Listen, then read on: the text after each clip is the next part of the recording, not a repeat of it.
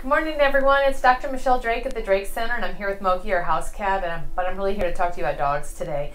One of the most important exams that we do here at the Drake Center is our 6-month or 6 to 7 month old puppy visit. And most dogs have completed their vaccines at right around 4 months of age, and quite often if they've already been spayed or neutered at that point, or if they're going to delay the spay or neuter till a little bit later in life, we miss a really critical time for a visit, and that's around 6 months. We kind of call that puberty for dogs. And the reason is that they truly are kind of going through a maturation process that does include some of the, the secondary sex characteristics that will occur as they develop. And these can be crucial times for noticing behavioral issues that may be coming on, weight gain and exercise patterns and diet and nutrition. These are some of the things that we do discuss during the 6-month visit, but probably of all of them, the most important is behavior. So I'll start with that one.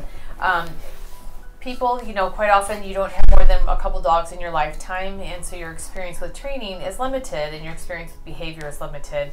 And you may have had let's say a Labrador when you were a kid, and now you have a different Labrador as an adult with your own children, and this dog might be a very different dog from the one you got, and you do need to have maybe some help with what are some of the issues you're experiencing and how are the best ways to manage those things. So having a more limited experience with the number of dogs, you're not going to notice when there are red flags, and that's what our job is to do. So during the 6-month visit, again, things we're going to discuss would be weight.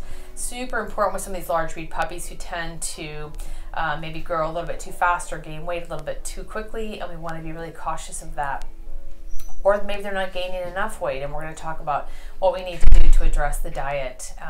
So diet for sure. We're going to talk about other aspects of nutrition and some things that we may want to discuss if we're seeing any issues. Some of the large breed puppies, we want to make sure we have a good hip check somewhere between, around that time at 6 months. That may involve taking an x-ray or not, depending on the dog and the breed and what the situation is, because we can pick up hip dysplasia at about that point for dogs that have a severe case of it, or even a less severe case of it. But this will also kind of lend itself to what sort of supplements we may recommend to keep those hips super healthy, what kind of exercise routine and nutrition that we're also going to recommend for those dogs. So these are really kind of critical things we want to catch at that time. So diet, nutrition, including supplements sometimes, not very often, but occasionally.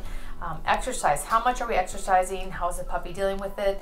And certainly training is going to be a really big component. I assume at this point that we've had everyone do a puppy class, and hopefully the next step after beginning puppy class, maybe next beginners or whatever the group you're working with, what they're going to call those courses. But we highly recommend at least a minimum of 2 classes, 2 group classes.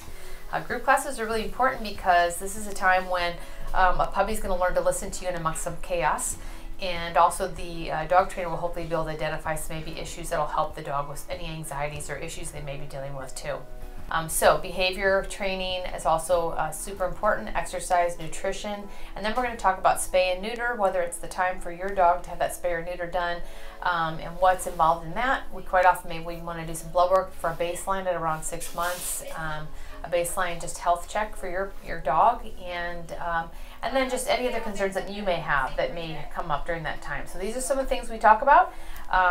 Super important stuff. We don't want to wait till a year to catch those things if we're dealing with a dog that's starting to gain too much weight or having behavioral issues.